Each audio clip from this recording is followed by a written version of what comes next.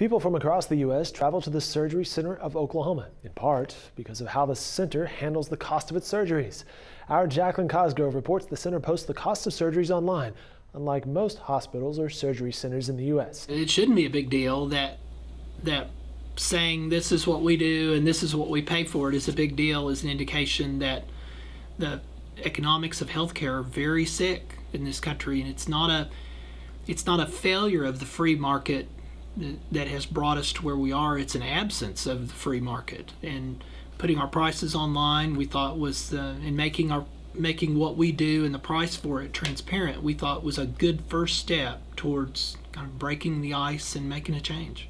The center's co-founder is Dr. G. Keith Smith, who says choosing to be more transparent about prices wasn't a hard decision to make when they founded the center. I think that those of us that are revealing our prices have a really bright light shining on us to really demonstrate in a demonstrable way that our quality is as good or better, and so we work hard to make sure that that is the case, and I believe it is.